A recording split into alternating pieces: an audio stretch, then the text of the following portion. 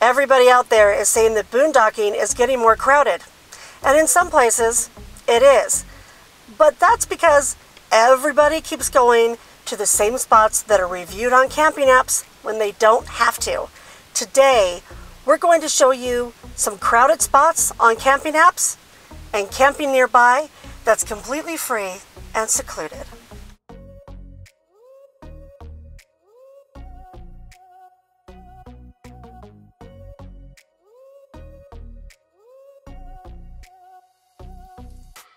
Hey everybody, it's Robin with Creativity RV. Today, we're in the National Forest in Sisters, Oregon, where I have camped for a couple of years in a row. It's hot, everybody. We are here in the heat dome, and there are still a bunch of people out here boondocking. Seriously, dude, it's going to be 109 today, and we are shocked how many people are here. Really unreal. This is the same spot that I came to when I first came to Sisters because I found it on a camping app like everybody else. Here's a picture of freecampsites.net for Sisters, Oregon. You'll see that there's one spot, even though this whole area to the left is National Forest. When people go out to search for their boondocking, they look at free campsites or Campendium or the Dirt or RV Parky, and they'll see that there's a camping spot.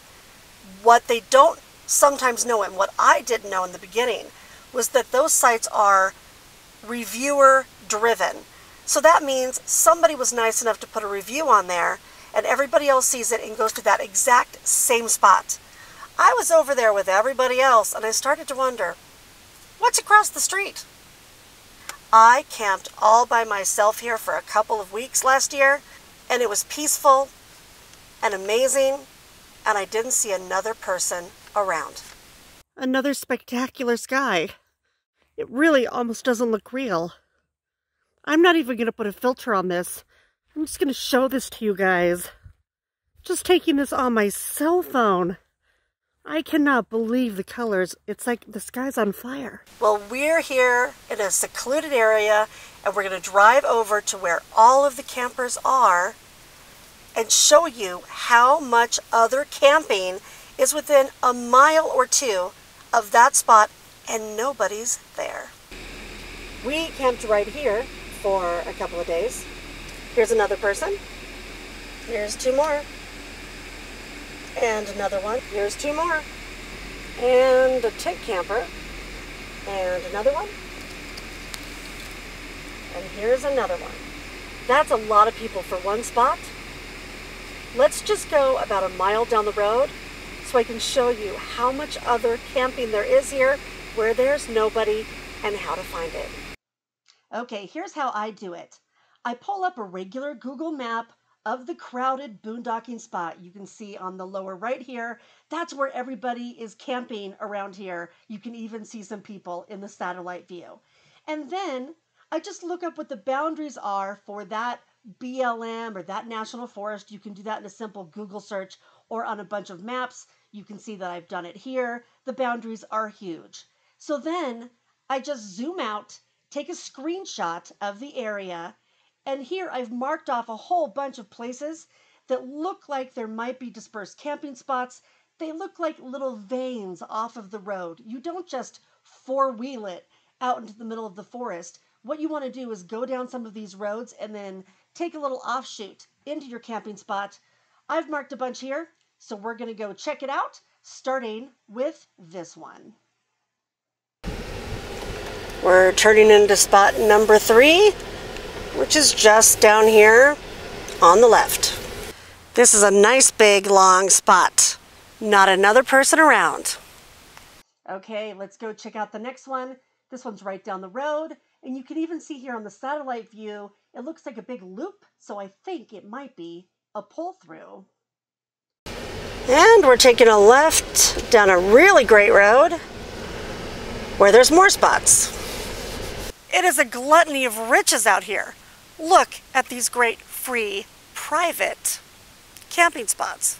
Ah, this one's a beaut. Really nice. Big, flat. Obviously the Forest Service has done work in here.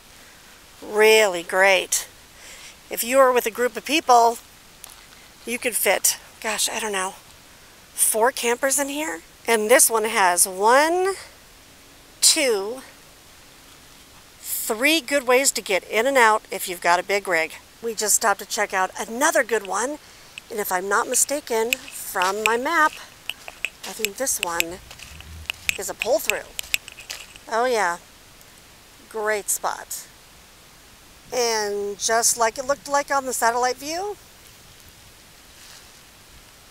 it's a pull-through. Ooh, I'm gonna hop out and take a look at this spot, which I didn't see on the map.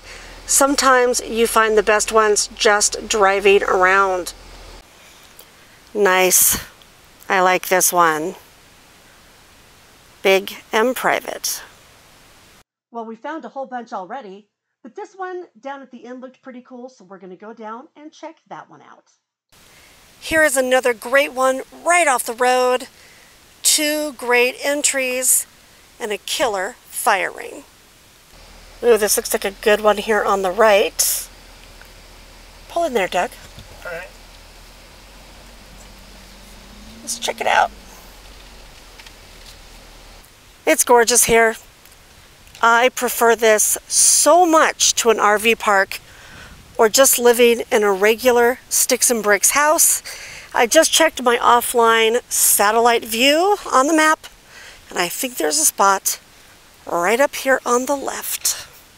Yep, here it is. Wow, this is a great spot. Level. The path in wasn't bad. Long enough for my rig. We're definitely coming here. You don't have to camp near another person if you don't want to. It doesn't have to be crowded when you boondock. I hope these tips helped you find some secluded spots of your own if that's what you want. I'm not going to circle this one on a map. I'm keeping this one for myself. I hope to see you all here again next Sunday. Until then, have happy travels and be free.